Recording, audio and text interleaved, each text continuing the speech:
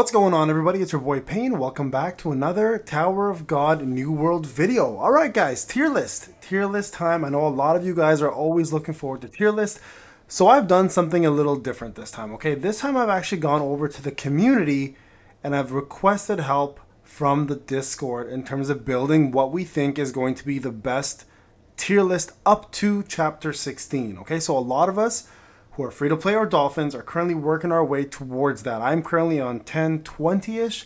I'm a little behind, obviously, but I am free to play, so I'm going to take my time and enjoy the game and not rush. Now, a lot of these folks who have given me this input, shout out to them. You know who you are on Discord. Lifer, there was High School Girl. There was somebody started with an N. He had a Lilo. It was a Stitch, actually, profile pic, and he's in the Eden Discord with me, so shout out to you. Shout out to my guild, Ball Sellers, to give their input as well, too, and everybody else in the Discord who was actually gracious enough to jump in and give your input into this. It means a lot because normally, if you guys know who I am, I normally would whale in a game and I would have all the info for you guys because I would do all my own testing.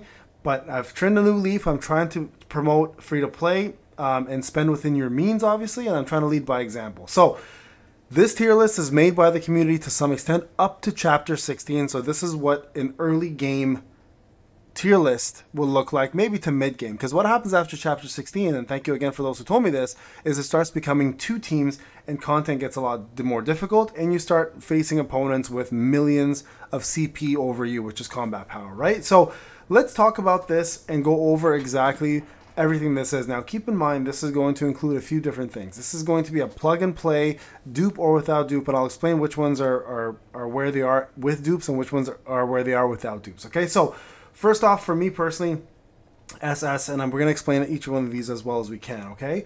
Evan, obviously, SS, everybody knows he can be useful on any team without dupes up to that chapter, and he will perform just as well with dupes, obviously better, but easily still the most important character in the game in terms of support and survivability.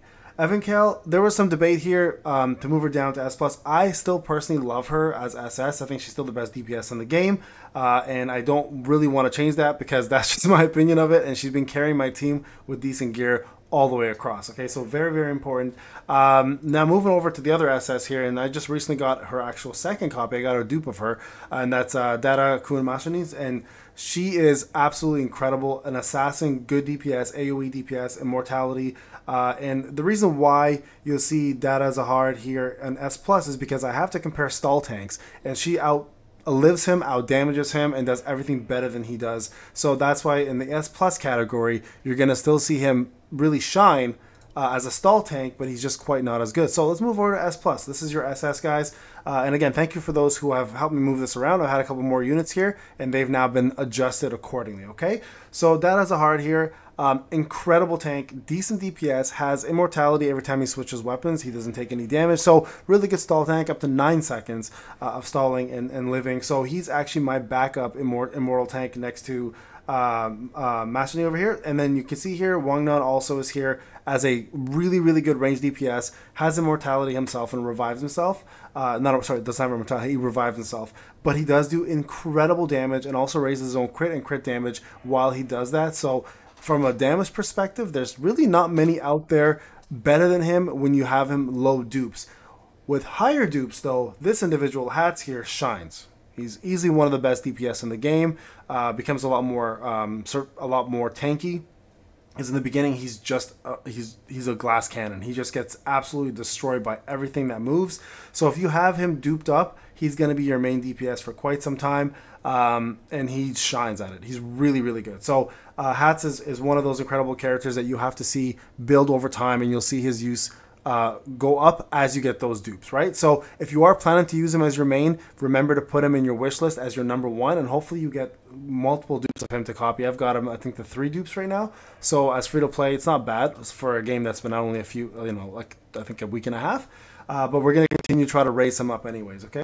Endorsi, really good assassin, good survivability, because she does, whenever she gets to fatal damage, she goes all the way back, heals herself, and then jumps right back to the back line and completely messes them up. So really good unit for damage if you dupe her. Eventually, when you get up to like the 15, 16s, I'm being told, her damage becomes really mediocre if she doesn't have high dupes and good gear. But still a really, really good unit, and one that is going to be used probably fairly often as the main assassin on people's teams. And then we're going to go to the strategist Kun Aguera, and he is actually an amazing CC unit with the ability to do barrier. He does defense down. He does knockdown on opponents as well too. So overall, fantastic CC and great support unit for you if you're looking for a good support to use with a dark team specifically, because his passive actually gives purple elements 32% at max 5, and then lower obviously as you dupe him it gets to 32%, but it starts off lower. But nonetheless, having him in an all purple elemental team increases their damage substantially, right? Bomb, the main character, incredible unit. Honestly, give him for free, which makes him really useful. Doesn't really require too many dupes to do what he's supposed to do, and that is literally buff your units, increasing their attack. And that's mainly the main thing for him, is increasing his attack and increasing energy gain. So really good support unit for light teams, and overall just a good unit. If you don't have Evan, he's actually a pretty decent backup to have as a support. And then Rachel right over here, sorry I forgot to add her in there. So I had her S, people told me to put her up one because she does gather enemies really well, does do a lot of damage, and also has good survivability because she latches on to the unit with the highest defense, and then she avoids taking as much damage as she normally would, giving her the ability to survive and continuously do damage on units. Pulling the enemies towards the lighthouse is important too, and she also increases Rachel's defense increases by 8% for 10 seconds for every enemy that takes damage. So she's pretty damn tanky for a mage. So overall, these are your S plus units and the ones that are probably going to serve you best. Now remember guys, this tier list is made by the community with my input, but I'm only at 10-20. These are folks who are at 16 and higher, and that's still considered early game to mid game at that point. So this is a mid game, early to mid game tier list for those players who have not been spending and are looking to advance further and who they should focus on. All right, let's move on to the S tier now. Now, some of this might shock you guys, but I was told to move him here, and that's Karaka. I love him personally. I thought he was SS for sure. I had him up here, and then I was told that, to be honest, he doesn't survive very much past a certain point. Like 11 or 12, he just starts dying really, really often, and doesn't become as tanky as he was earlier on. So I was requested to move him down here because of that. It does require really good gear and a lot of dupes for him to shine. So if you're going to be early to mid game, unless you're spending a lot of money, you won't notice him being as good as he is. And if you're already spending a lot of money, this tier list probably won't matter to you because you have now moved on to the 2 teams, etc. Right? And then going over to Old Mashani, the adult version, another one that was moved down from S plus to S because I was told that even though she shines early on, once you start getting to like 11, 12, her damage becomes very subpar unless you have a lot of dupes of her. And then not to mention, she really only does shine on bosses, right? Because she does single target damage. So just keep that in mind. Not the greatest SSR plus, but still a good boss unit, especially if you're fighting the mock battles. You're probably going to do really well with her there. All right, Nare here, really, really good energy unit. Provides you guys a lot of energy. Gives you guys decreases the defense of the opponents as well too, and also deals damage and steals the enemy's energy and then locks them as well, not allowing them to do any specials. Every time she does a skill, the ally with the highest attack will recover energy. So really good for purple units, especially purple teams really thrive with her. So a good unit to have there as well. And then we have Lior. I think I'm saying that correctly, hopefully. Lore, I think it's Lore actually, sorry, the green unit over here. So he's a little unique. He does a lot of AoE damage, like a ton of AoE damage. And he does silence as well too. The only thing with him is he does fall asleep, and he has a barrier when he sleeps, so he doesn't really take much damage. And then when he wakes up, he recovers 200 HP while he's sleeping. Sorry, 200 energy while he's sleeping, and then his attack is increased by 160% for 10 seconds upon waking up. So he does do a lot of damage. He does have that wake up mechanic where you have to kind of time him a little bit better. But once he does wake up and he does his AoE, he does a lot of it. Okay, so Laziel, I mean, S makes sense. She's the atypical gacha healer. Does everything a healer should do for you. If you have Evan, you probably won't be using her unless you use her in trial towers. So not a bad overall unit still to have though. So removes debuffs, stat effects from her allies, does a knockback on opponents, heals people if it's green element. She restores a lot more HP, so she really does belong on a green team. But of course, you will have tower, so she'll be useful there for sure. All right, moving over to Michael here. Now, I haven't tested Michael personally, but somebody had told me he's really good with his poison. He becomes immune to jolt, stun, and debuffs, and increases his own attack by 80% when he does his adrenaline injection, which is a super. He also paralyzes opponents as well too, which with his AoE, and he has the vile toxins, of course, disabling energy recovery for 5 seconds. So overall, a really crazy good kit. Again, I haven't tested him, but I'm being told S is exactly where he belongs, so that's where he's going to sit for now. Moving over to Speedster Eden Dan. So another really unique unit here where he runs at an opponent, deals damage, knocks them down. If he kills them, he returns to the original spot like instantly. And when he does kill somebody, he also gets swiftness plus 40 for 10 seconds, and he's invincible when he does a special. So really unique. He does AoE damage, increases his swiftness quite a bit again on his active, and then he does a counter, and his passive is actually pretty good because every time he gains a point of swiftness, he also gains a point, 2 points of evasion, and every time he evades, he increases his attack by 8%, can stack up to 5 times. So overall, a really unique, I think, build-up unit. I've not tested him again, but this is where I'm being told he's a pretty good unit to go with there, okay? Remember, guys, Chapter 16 is where this stops. This tier list will change completely at that point. This is an overall tier list. We'll do a PvP and PvE one as well, too. Talk about who's good in PvP. PvE will do, like, mock battles, trials, etc., and then we'll probably do a class one as well just to differentiate, okay? So Rack's here as well, too. Rack is unique. He's a good tank because he heals, he raises defense. The only problem with Rack here, and I was almost tempted to put him in A, is he does range attacks sometimes where he'll just sit in the back and he won't tank properly, and it just really messes up your whole lineup, right? So, unfortunately, not sure how I feel about him being an S, but I'll leave him an S for now. You guys let me know in the comment section if you think he deserves to go lower or higher. I still think S is perfect for him, or S is okay for him. A might be more perfect for him because of just the unpredictability sometimes, but when he does shine, he brings so much utility to your team, right? And then we have Gamer Hatzling over here, who's an incredible AoE. I had him actually at S+, but some of the higher end players told me that he hasn't been tested enough at high end content yet, or even 15, 16, he doesn't really shine that much without a lot of dupes. So S was a reasonable place to have him there, okay? Arc Raptor, decent unit, does some unique things with his umbrella. Becomes immune to Jolt, Gather Shinsu, the tip of his umbrella. He shoots it in a straight line. He does 6 damages per 200%, so that's quite a bit of damage, and has a knockback on his last attack.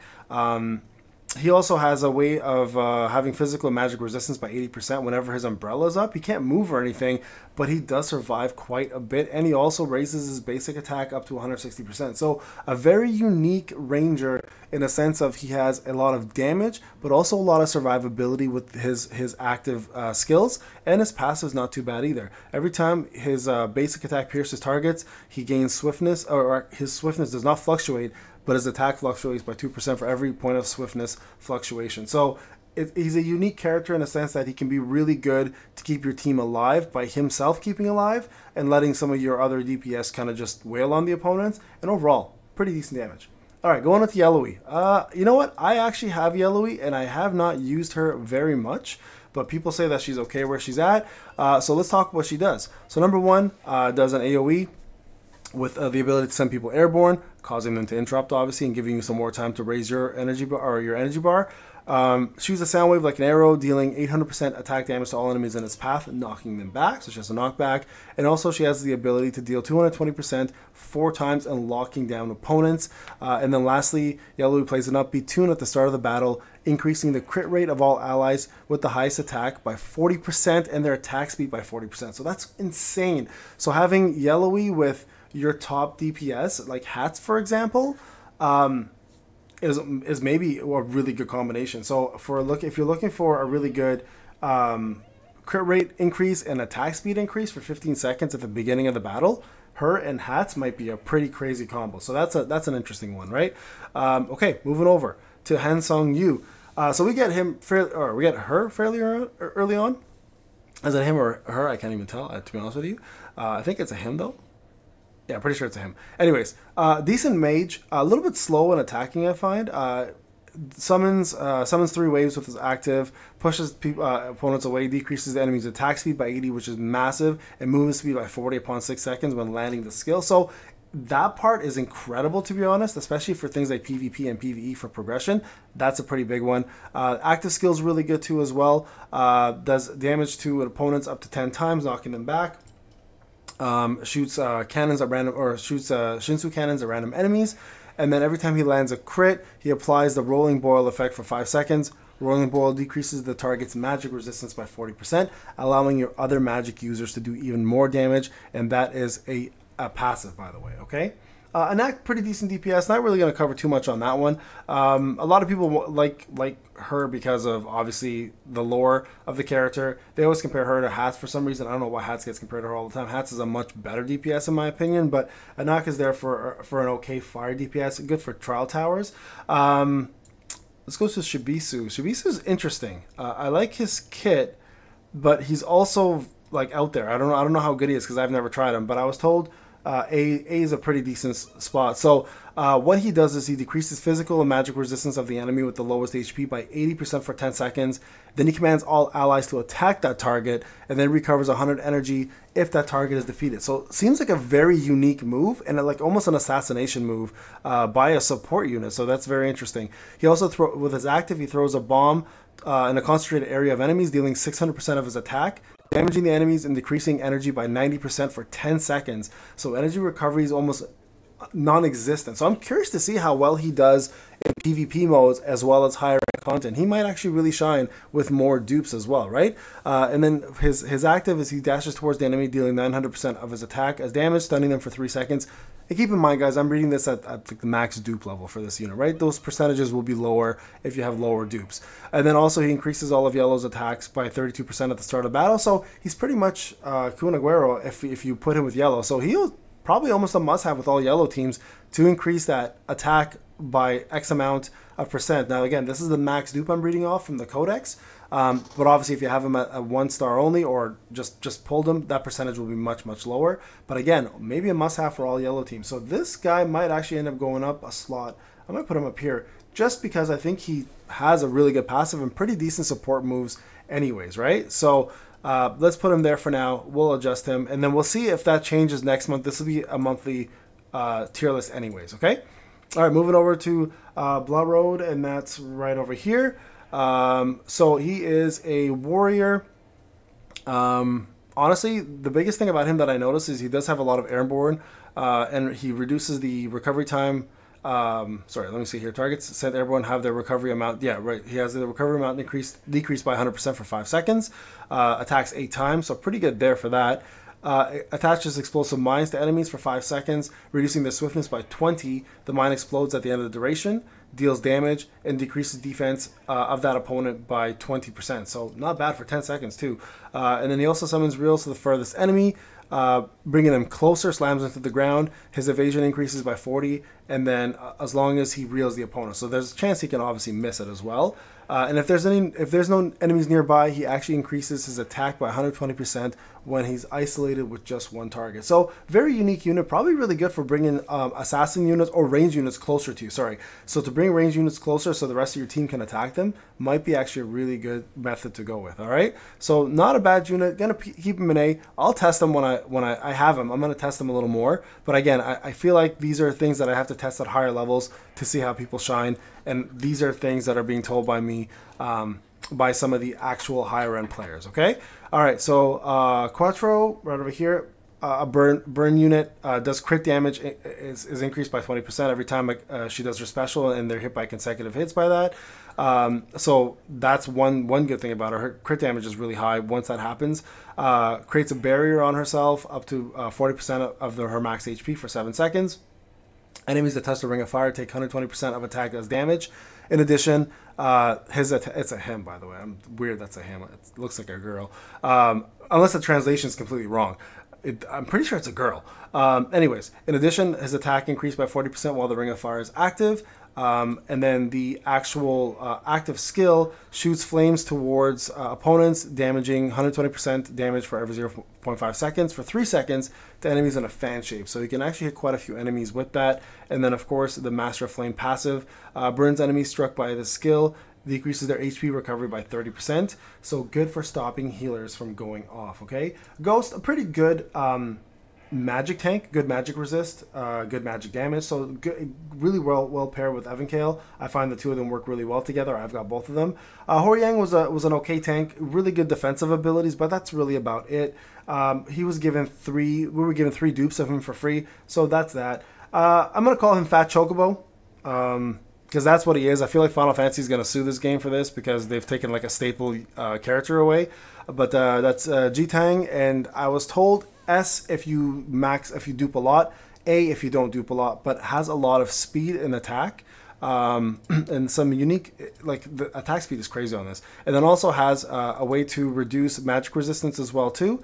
And then also here removes debuffs from him every time he takes damage and increases his speed by 80. So a really fast attacking unit, but again, requires a lot of dupes to really shine. All right, and then we get to the bottom here, the B tier guys. So Yuri, I was told to put in B, even though we get a lot of dupes, really starts to not be a good tank at all after like 11 or 12. She's good CC early on, she's decent damage early on, but as you progress, she just doesn't do her job at all. A couple other here, noticeable units here. Mew Love, unfortunately, the alt or the passive, it's just like the best passive is the skill that he does when he's solo with somebody else or there's only one opponent, but by then everyone else gets the job done. So not the greatest unit to use, unfortunately. I had him early on with a lot of dupes, so I was using him anyways. He did okay, but as I started getting further and further into the game, he started just dropping off for damage completely. So Chiyoung, I think here, the yellow assassin also, I was told barely does any damage at all. So he was an A for me originally. I was told to move him to C. And then I have Prince, Lurker Kim, and Misong here. I have not tested them. So if you guys have idea of what these guys should be and where they should belong in the tier list, let me know in the comment section. Remember, we're considering up to chapter 16, not early game. So let me know what you guys think, whether it's with dupes or without dupes. I need to still test these units. I don't have them. So if anyone is watching, please let me know what you guys think. And overall, let me know what you think of the tier list. Again, this is made by the community. I went to Discord and I gathered a lot of information from some very knowledgeable people who are ahead of me. Again, it's so rare to do this, but I love it because it actually does engagement with you guys, and I get to also learn something from you, and we all get to kind of participate in this wonderful tier list. All right, guys, this is Payne. Hope you enjoyed the tier list. I'll talk to you guys in the next one. Take care.